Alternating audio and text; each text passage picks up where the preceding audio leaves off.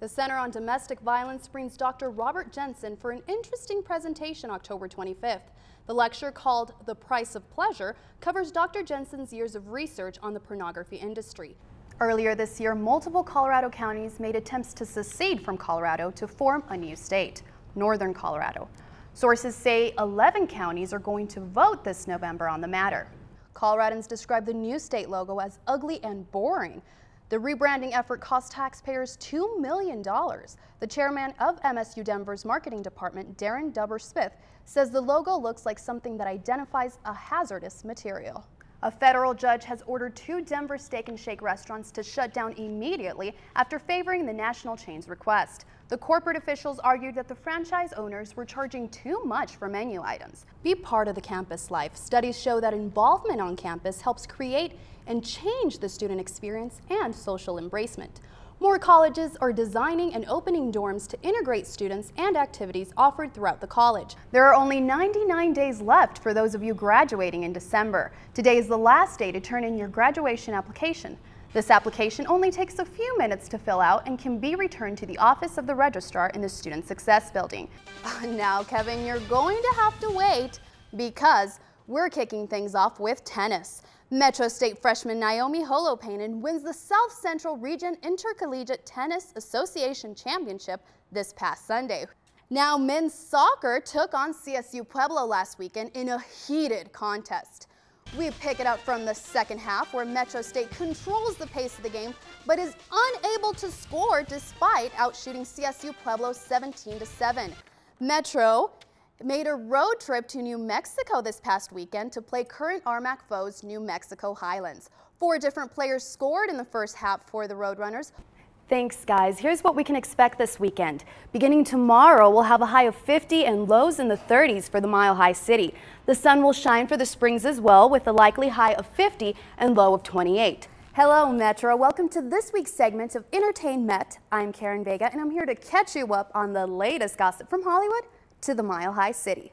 And there's been love in the air for many Hollywood sweethearts this year, but we've decided that our favorites are the newlyweds Jessica Biel and Justin Timberlake, who tied the knot in a romantic Italian ceremony this past October. Following them are the stunning Eva Mendes and the haughty Ryan Gosling, who maintain a strong and happy relationship. Good for them. College is becoming more expensive. Higher education is a challenge for many. Good news though, more funding could be on its way. HSI status allows an institution, or it gives an institution the opportunity to apply for federal grants. Grants that would not only benefit Hispanic students, but the entire MSU campus.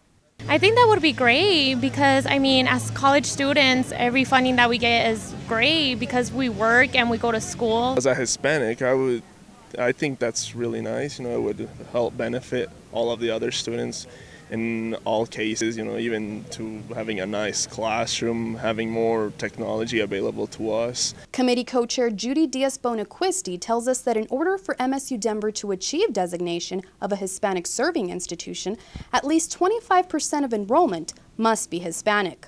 We currently have 19.2%. Dr. Luis Torres believes we're making quick progress to achieve this. We're a little bit ahead of where we thought we would be in order to reach HSI designation by approximately 2018. What would this mean for students, you ask? I feel like more students will open up to coming to school, and if there's more opportunities, more resources, then it opens doors to so many students, especially Hispanics or minorities. Compared to other schools, MSU Denver has the best value in Colorado, despite the fact that it gets less funding than other institutions. HSI status would raise funding to the level of those other schools. For the Met Report, Karen Vega. The new year and the start of the spring semester have brought various changes to the campus of Auraria. Among these are the new RTD College Pass Smart Card, which has many confused and perhaps even annoyed.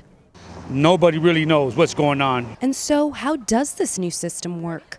Well, if you're riding the light rail, you simply select your trip, tap your card on the card reader, and board the train.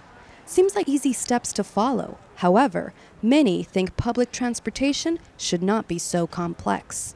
Because it takes up a lot of time for me having to come here and scan instead of me just hopping on the light rail. I mean, this is overall RTD's big change that they're moving towards, which is contactless technology.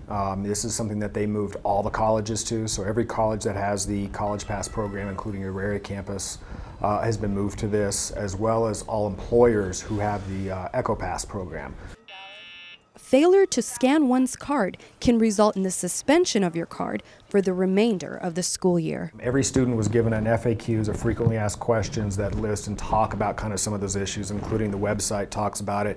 And the information that's provided on there is that for light rail, they do expect every student to scan their card prior to boarding the actual light rail train. It's still early to determine if this new system will be successful. For the Met Report, Karen Vega. I'm here in the Hospitality Learning Center catching up with students and professors 6 months after the opening of the new facility. The building is, phenomenal. Really like teaching in this great environment. I think the students appreciate it too. And they certainly do. It's just a lot more open. We have a lot more room, so it's nice for all of us.